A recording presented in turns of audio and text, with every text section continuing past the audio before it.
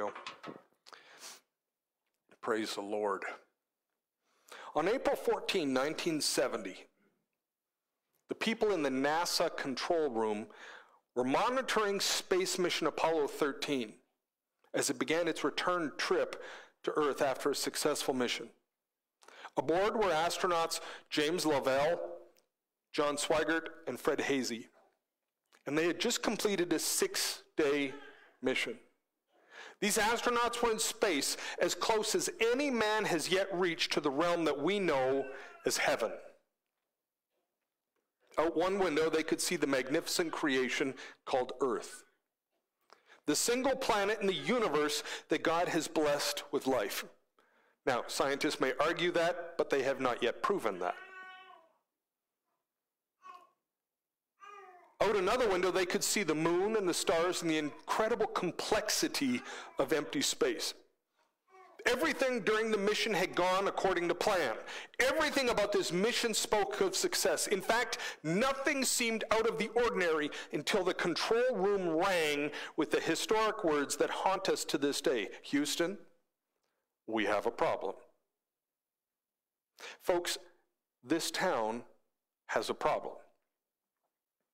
This state has a problem. If we're honest, this country, this world, and in fact this entire galaxy and universe have a problem. And that problem is the same regardless of where you go, how high you fly, how deep you swim, or how far you run. The problem is centuries old, and yet it is escalating in severity. Scientists are aware of the problem. And they've even gone so far as to state the nature of the problem in their second law of thermodynamics, which is called the law of entropy. Dr. Sidney Harris says this. He says the whole universe of matter is running down and ultimately will reduce itself to uniform chaos. Let me ask you something. How many of you have ever turned on the news in the last little while and thought to yourself, we're seeing some uniform chaos? Okay, doesn't matter where you turn or what you turn on. Turn on Facebook, then turn it off again, because it's nothing but uniform chaos. Turn on Twitter and listen to these tweeters. Who came up with some of these names? I mean, really? I mean, you're a tweet, a tweeter, but it's uniform chaos. One person saying this, one person saying that, and both of them thinking they're right and fighting over it. It's chaos. This problem has shifted the very genetic makeup of life. It has caused the distortion of God's entire creation. And it even caused the mutation of numerous species of animal and plant life. The problem stems all the way back to that fateful day in the Garden of Eden. One catastrophic day when all of heaven rang with the words, "Heaven, we have a problem." And from that day to this, the problem has only grown worse. Sin, my friends, sin is the problem. It has caused the death of men and women and children. It caused the animal world to turn on each other in carnivorous ways. It has caused the theory of survival of the fittest at the expense of the weak. It has caused headlines in the news, articles in the rag papers, and gossip on the internet. It has turned love into hate. It's turned marriage into divorce. It's turned attraction into lust. It's turned anger into murder. It's turned desire into theft, friendship into adultery, and art into pornography. It has caused planets to die, galaxies to collapse, and suns to burn out. There's no corner of our creation that has been unaffected by that first sin. And there's no taking it back. There's no mulligan for this one. There's no do-over. Unlike our education system right now, you do not get to just have a redo. Canes, hearing aids, inoculations, antibiotics, walkers, eyeglasses, well, except for Roger, of course, artificial limbs, and wheelchairs are all results of that first sin. Roger just had eye surgery, so he's finally seeing without glasses again. He looked up and saw Linda and said, "Wow, I really am a blessed man, aren't I?"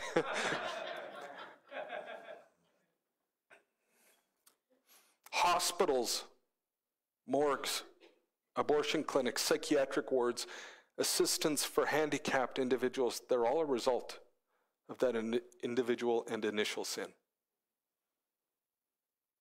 My family hails from Iceland.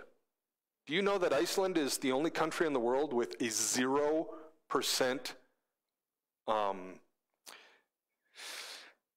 rate of Down syndrome? It's because any time a child is diagnosed with Down syndrome, they're aborted, mandated by law.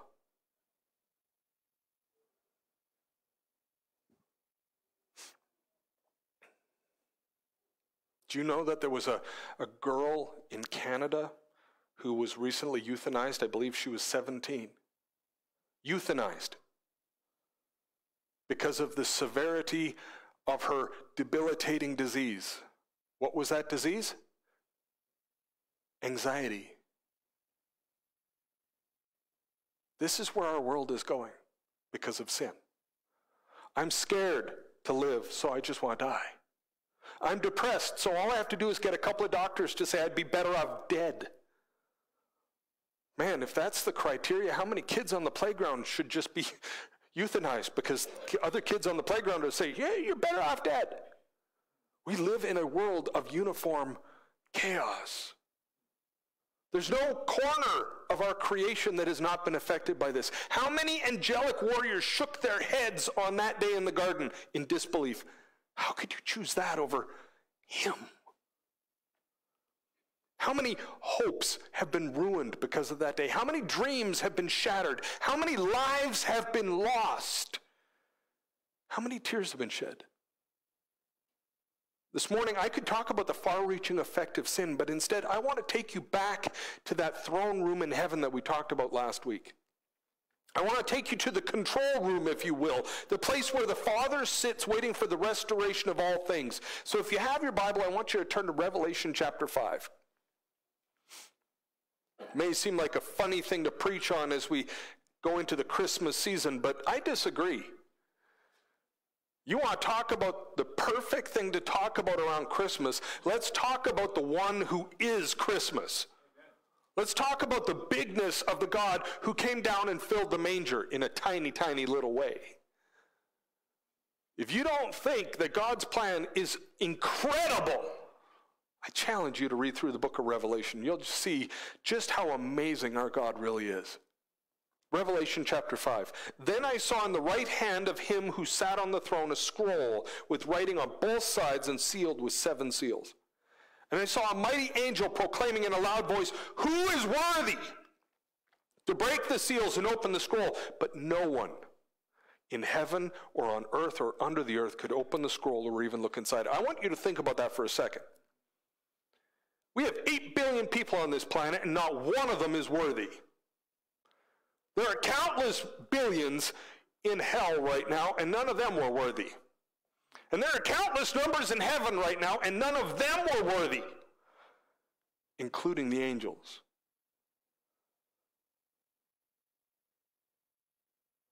That silence that you hear right now, I kind of think that's what John must have experienced in heaven at that moment. Who is worthy? Not even the crickets spoke up. I wept and wept because no one was found who was worthy to open the scroll or look inside. And then one of the elders said to me, "Don't weep. See the Lion of the tribe of Judah, the Root of David. He has triumphed. He is able to open the scroll and its 7 seals." Then I saw a lamb, looking as if it had been slain, standing in the center of the throne, encircled by the 4 living creatures and the elders. The Lamb had 7 horns and 7 eyes, which are the 7 spirits of God sent out into all the earth. He went and took the scroll from the right hand of him who sat on the throne. And when he had taken it, the 4 living creatures and the 24 elders fell down before the Lamb. Each one had a harp, and they were holding golden bowls full of incense, which are the prayers of God's people.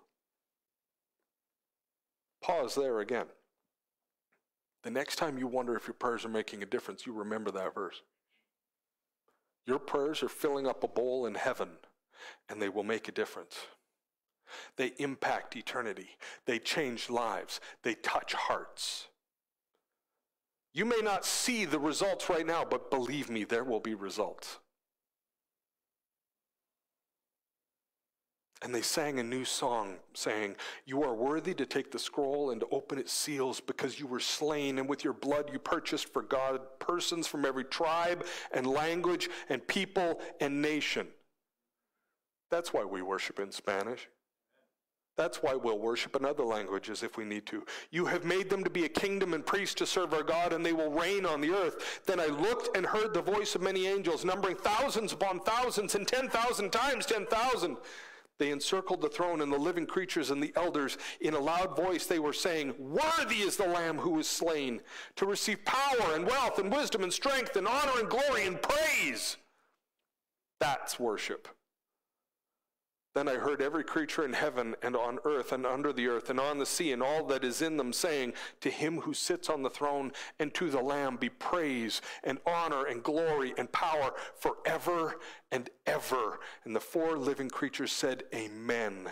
And the elders fell down and worshiped. Father, this morning, would you add our voices to those around the throne crying out, worthy is the Lamb?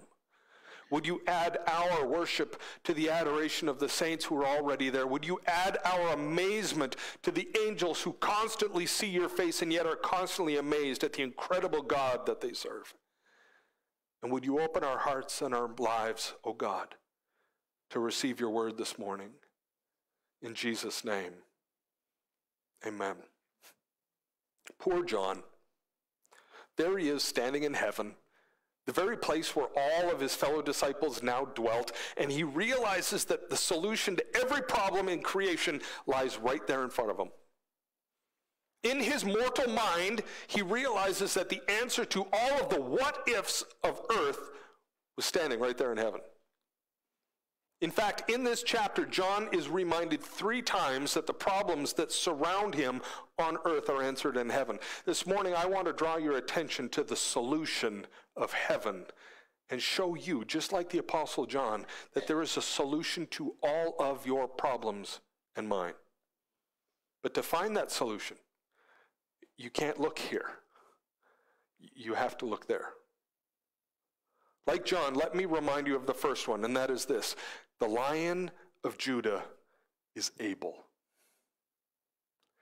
In verses 1 to 5, tell me, if you were John standing in heaven and you saw God Almighty desiring to have a certain book read, wouldn't you wonder what was of such immense importance that heaven kept a record of it? Sealed up? Hey, I like to joke with some of our youth group. If 7-Eleven is open 24 hours a day, 7 days a week, 365 days a year, why are there locks on the doors?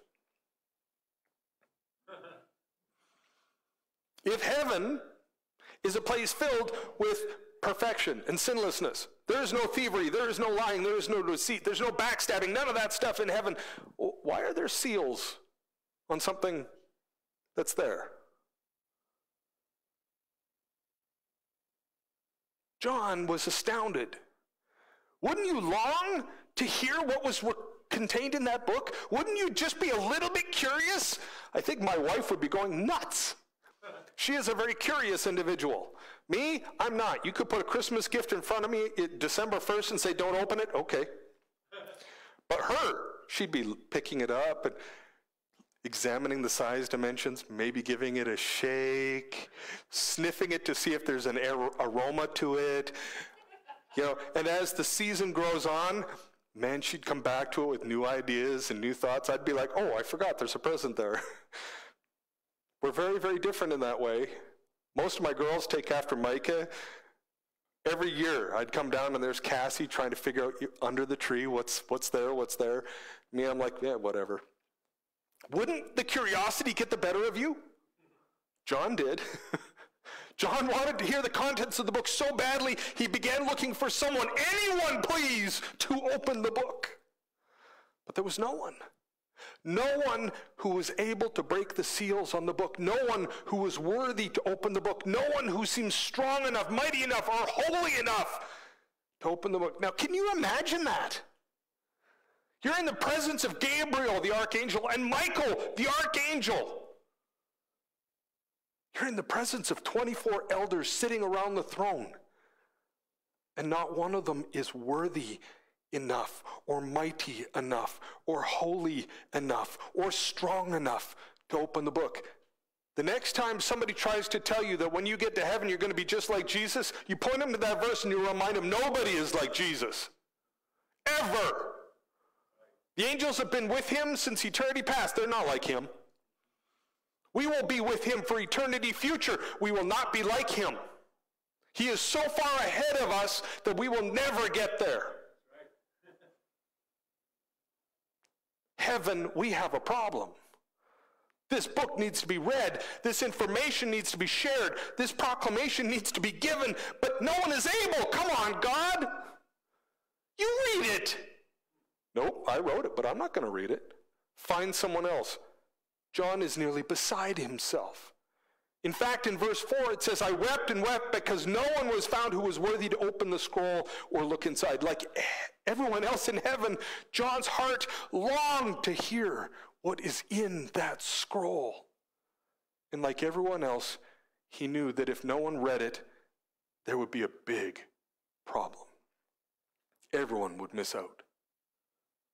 And one of the elders, perhaps one of the apostles or one of the patriarchs, turns to John, but instead of joining John in his sorrow, he kind of gives John a Gibbs. Do you know what I mean by that? How many of you have ever seen NCIS on TV?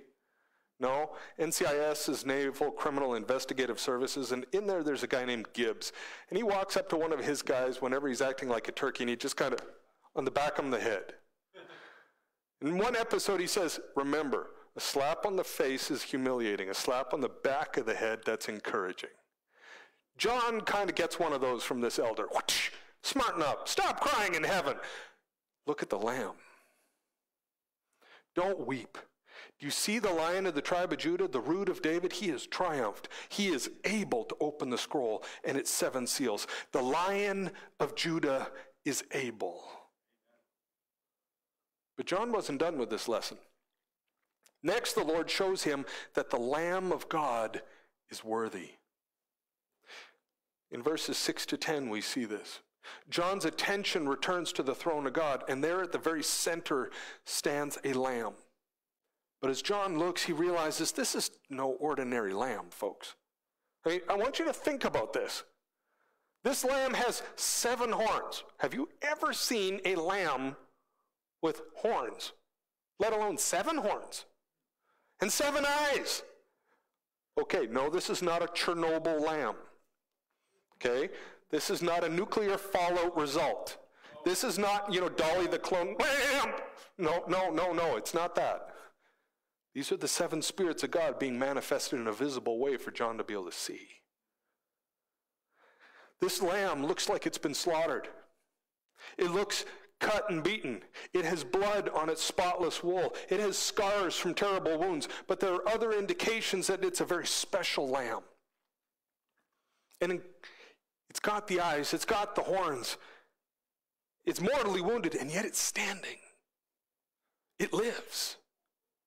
An incredible holy hush falls over the entire scene as the Lamb, without any fear at all, approaches the throne of God Almighty and takes the book from his hand. And suddenly the silence is broken. In verses 9 to 10, every voice in heaven begins to cry out, "You are worthy to take the scroll and to open its seals.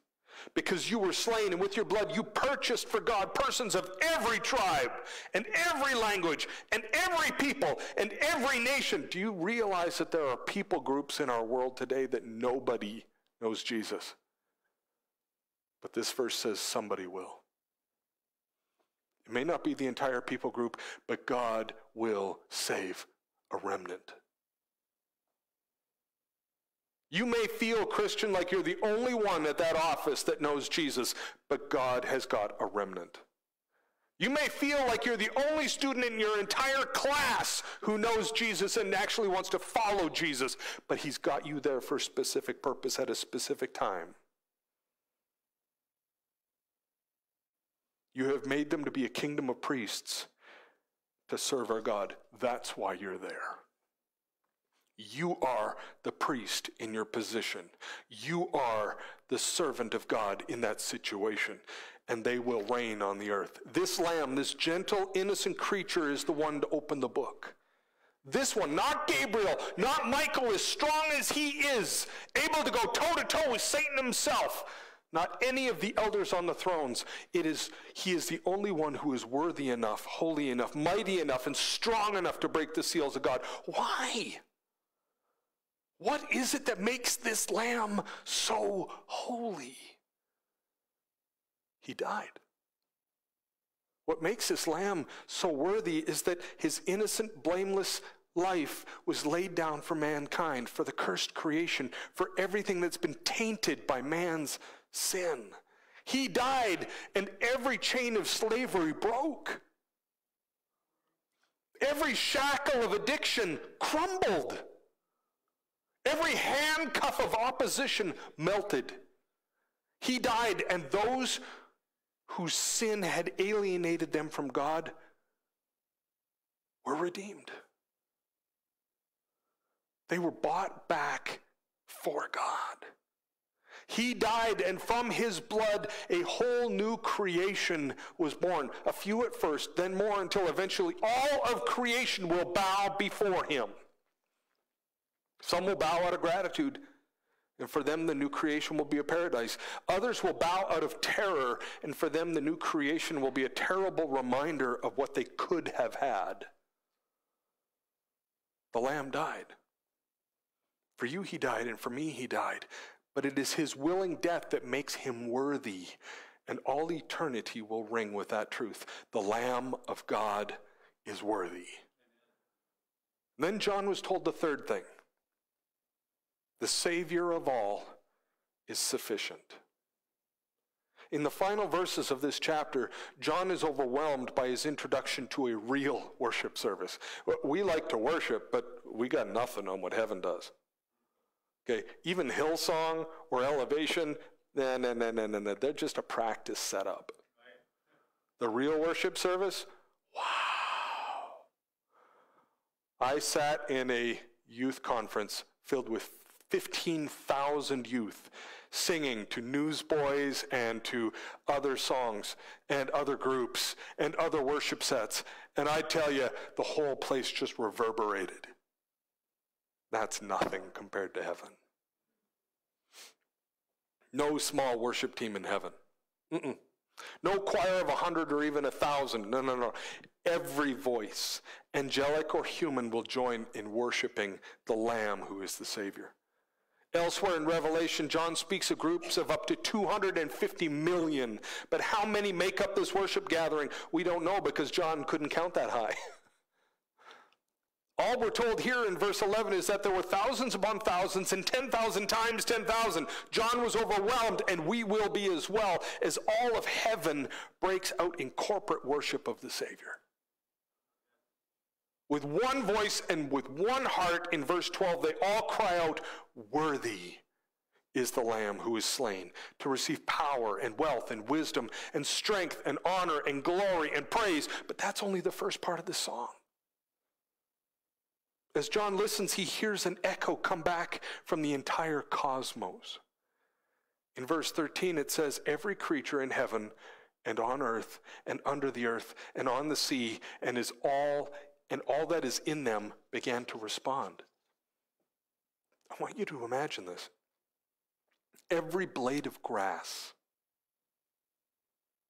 every moon around Jupiter,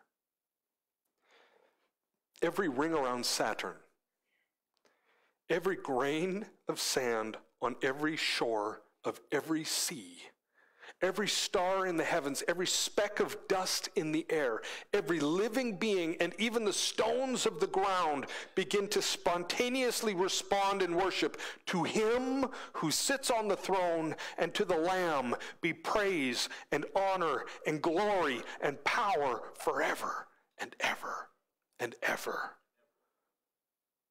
As Jesus entered Jerusalem so long ago, the Pharisees heard the people praising God, and they rebuked him, saying, "Teacher, rebuke your disciples." But Jesus replied in Luke 19:40, he says, "I tell you the truth, if they keep quiet, the stones will cry out. Now, I recently heard somebody speak on this who said that he was standing in a graveyard right there in Jerusalem. He said, this is what Jesus rode past when that was being said to him. He said, what stones was Jesus talking about? He said he was talking about these tombstones. If my disciples stay quiet, even the dead will start praising me. That's how worthy our God is. If the living won't do it, the dead will. If Sean won't, hey, Lazarus will just come out of the tomb and start praising instead. If the living are going to act dead, the dead are going to act living. That's the power of our God. That right there. Nothing is able to hold back its praise when you're talking about Jesus. Why? Because the Savior's work is not just for people. Everything that the curse of sin has affected is promised liberty on the cross. Not one thing created has been unaffected by the curse, and not one created thing has been unaffected by the cross. Every piece of earth that has been cursed with thorns and thistles will be set free one day. Every animal and plant that has been cursed to grow old and die will be set free. Every created thing that has been cursed to slowly wear out, run down, grow old, fade away, blink out, cool off, or pass away will one day be restored, resurrected, reclaimed, rebuilt, renewed, and redone, all because of the Savior's death. The Savior of all is sufficient for all. So tell me, if the Lion of Judah is able, what problem are you facing right now in your life? I don't care if it's small or big, wide or slim, heavy or light. Focus on that problem right now. Get it in your mind's eye for me right now. Now, it may seem like nobody can help you with it. Doesn't it feel like nothing can make it go away? I know that feeling. Every time somebody says, hey, Sean, how's the green card thing coming? I got news for you. There's nothing I can do. Let me tell you that there is no problem on earth or in the corner of this vast universe that the Lion of Judah can't handle. There is no devil too old, no screw up too huge, no burden too heavy, no trial too big, no sin too addictive, no habit too craved, no bridge too burned, no history too long that the Lion of Judah can't solve. Jesus Christ, the Lion of Judah, longs to come into your life and make things right. Well, how can he do that? He's the Lion of Judah. He can do anything. Well, what if the Lamb of God is worthy, Sean? Well, in your life, do your actions and words proclaim that the Lamb is worthy? Or are they more of a slap in the face to the one who died to set you free? Every man, woman, and child, every dog, cat, and grasshopper, every star, moon, and quasar has been shackled and chained by the curse of sin. That's why the Lamb died. He died to break that shackle, to destroy that chain, to undo the curse so that you and I could live in freedom once more and to live in hope that one day we will be returned to Eden, that perfect, sinless, curseless paradise that we were actually created for. So are you free today? Or are you still shackled to the slaver? You don't have to be, because the Lamb of God is worthy. Jesus Christ, the Lamb of God, longs to come into your life and set you free. I know all about that. I was stuck in addiction and stuck in anger and hatred. And when Jesus Christ came in, he brought something I'd never encountered. He brought in joy and set me free. How can he do that? Well, he's the Lamb of God, and he is worthy. Now, your life may be filled with unsolved problems or unshed burdens, but guess what? The Savior is sufficient. Your marriage may be made of unfulfilled promises and unanswered questions. Your kids may wrestle with uncertain futures and unsteady homes. Your parents may struggle with unpaid bills and unexciting lives, but not one of those things has to be. Jesus Christ can solve problems. He can remove burdens. He can fulfill promises. He can answer questions. He can provide certainty for your future, solidity for your home life, meet your needs, and give life new excitement and zest. In fact, he can do more than all that. He can save you. He can free you. He can restore you. He can redeem you. He can renew your heart, restore your hope, resurrect dreams long dead, rebuild foundations long crumbled. He can grant direction, give guidance, provide counseling, and heal hurts. The Savior is truly the one-stop shop for all of your needs. He has an incredible future for you. Read Jeremiah sometime. You'll find that out. He has an exciting plan for your life. Read the book of Acts. He has a rock-solid guarantee for your life. Read more of Revelation. And a death-defying dream for your eternity. What more could you ask for? What more could you want? Who else can you turn to? The Savior is sufficient. Folks, the problem of sin is real. Sin surrounds us in our world and overwhelms us in everything we do. Sin is what causes that problem between Israel and Gaza. Sin is the problem that lies between Russia and the Ukraine. Sin is the problem that causes cartels to flourish in countries south of the border. Sin is what causes us to mistrust the media and us to mistrust government. Sin is what causes one brother to dislike a brother to the point of murder. Sin is the problem. And the vaccine that is needed is not a what, but a who. It's Jesus Christ. It's the Lamb of God. It's the Lion of Judah. It's the Savior of all. And he is here right now. He wants to be right here, right now.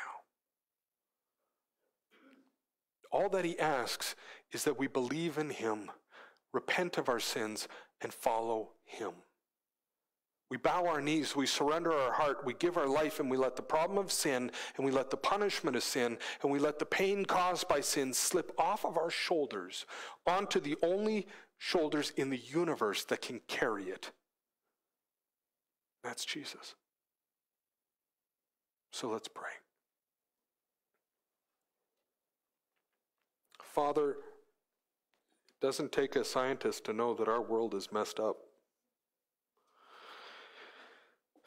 It doesn't take a sociologist to tell us that people are messed up.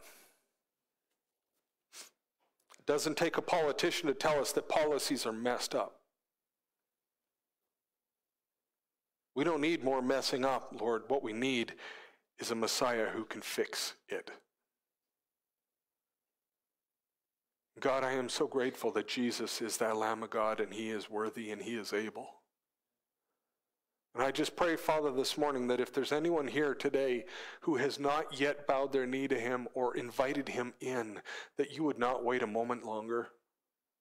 I don't care if you've been going to church your whole life long, or maybe you grew up in church, or maybe you're third or fourth generation, but if you've never given your life to Jesus Christ, you cannot get into heaven on the coattails of your parents. God does not have grandchildren. If you're not a son or daughter of Jesus Christ, then you're not on the way to heaven. So, Father, I pray this morning that you would challenge us with truth, that you would open our eyes to truth, and help us, Father, to take truth in, because your word does not just say that truth will set us free. It says you will know the truth, and the truth will set you free. We have to know Jesus to be set free by Jesus. And Father, we have an entire world out those doors that needs to know that too.